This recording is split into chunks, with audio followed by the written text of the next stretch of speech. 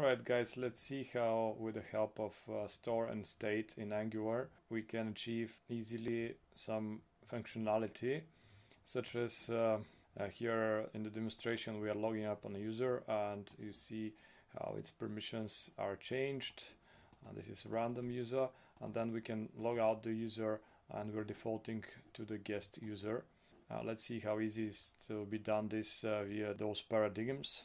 So inside of our code, first let me mention that we're using change detection strategy, which is set to on push, and we do this because we don't want to create too many unnecessary changes when we are changing certain parts of the object.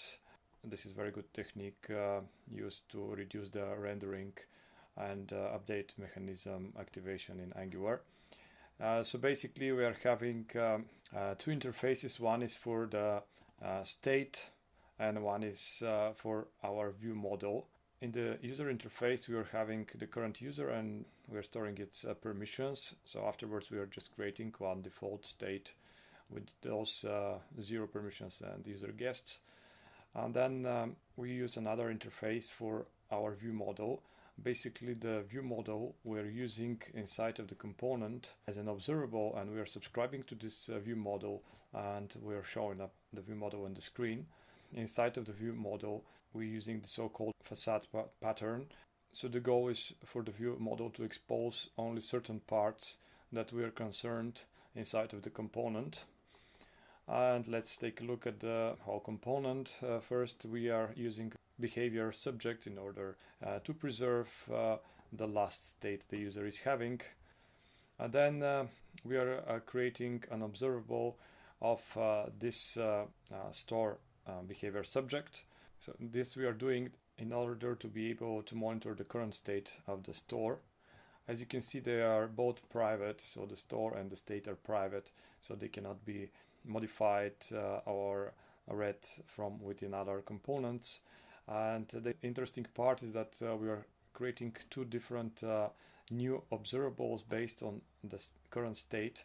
So we are just filtering the permissions in the first case for the permissions and the current user in the second case using the map operator. We use distinct until changed because we would like our final user observable to be changed only if the user property inside of the state object changes. In other cases, we don't want to touch this observable and to emit new values. Next comes the main part of the view model. Basically, it's again one observable where we are combining the latest values of those two created observables of our state. And we're using array destructuring in order to create then an object. And this object will be the final value of this observable and it will be emitted. What is the point of this construction here?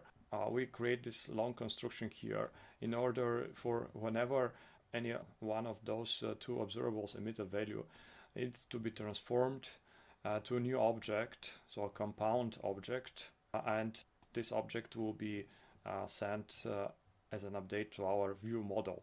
So afterwards, this view model we can use certain parts of it, such as vm.user and vm.permissions. In this way we are facilitating our subscription. We are just subscribing to one observable in the beginning, and then in our component we can use different parts of this view model.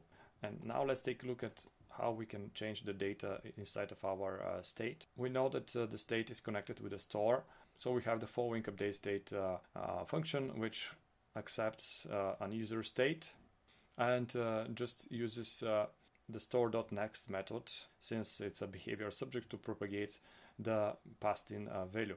So by using .next method, all the subscribed observables will receive notifications from this subject and they'll be updated. So our view will be refreshed accordingly. And one more thing that we are doing, that we are updating the internal state object. We're updating it in order to have the latest version of the state of the user. And then let's see how we can use this function update state. We have created login user and logout user functions, which are activated here by clicking of the buttons. and actually we are generating one random user here, and we're giving permissions set to 1 when we are logging the user, and then we are just updating the state by using this function. We're passing the old value of the state, and we're passing the new values of the user and the permissions we just created, and this will create one completely new object which will be passed to the update state and propagated to all the subscribers. For the logout, we are just setting the permissions to 0, and we are grabbing the default parameter as a guest here and passing everything to the update state. So this effectively logs out our user, and that's how this component functions. Alright guys, I hope you enjoyed the information, and you can find useful ways to use this pattern and those techniques inside of your code. If you like the tutorial, you can subscribe to the channel.